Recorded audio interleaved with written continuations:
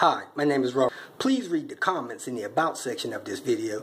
It has valuable information and updates. My YouTube channel has a disclaimer video that I encourage you to watch. And please like, share, and subscribe. I hope you found what you're looking for. Thank you very much for watching. Starting off the week, late in the day, stopping by Pull and Pay, checking on a couple of parts, see what they dropped down here, and I already seen Buster Brown's vehicle here. So he must have came here straight from work.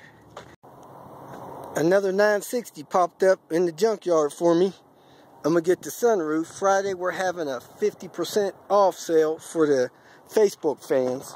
So I'll be getting that and a few other things 50% off. Let me go see where Buster Brown is doing. Bringing my sister's Honda Accord in 2005 for the airbag recall. I was pretty surprised that I was able to get an appointment within 2-3 business days. They actually have a separate office set up for the airbag recalls. So I'm waiting for somebody to come in here and meet with me. I must say that I'm extremely surprised that it doesn't appear that everybody's getting this recall done. If you know somebody that falls under this Takata, I believe it is, airbag recall, encourage them to come get this done. This is really a dangerous situation.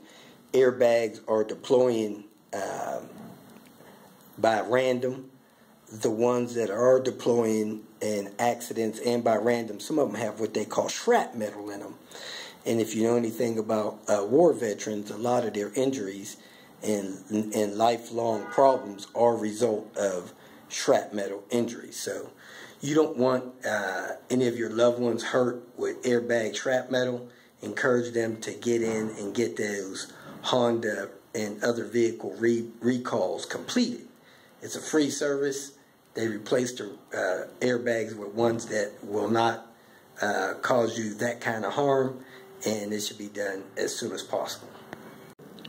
This is a piston out of a Honda, possibly Accord. Yeah, V6, I believe. Out of a V6 motor. As you can see, it has 2 sets of rings on the pistons. The rings have a slot in them. They are also kind of spring-loaded on the piston so that when they're sitting inside the cylinder wall, they kind of spring out and ride along the cylinder wall. And this is basically the oil seal portion. It has a couple little slots to just let a little bit of pressure by or oil by. Then you have 2 sets of the rings on the pistons. Here you have the wrist pin that the piston kind of pivots onto the rod. And if that wrist pin gets wear in it, you'll hear a little bit of piston slap in the motor. It'll knock a little bit. On the bottom of the rod, you have the part that the crank sits in there. And this here is actually a bearing. A lot of people think that it's a different kind of roller bearing, but they're not. They're almost like shims that ride on the crank and on the other side of the lower end of the rod. And when these wear, you'll get knocking in your engine.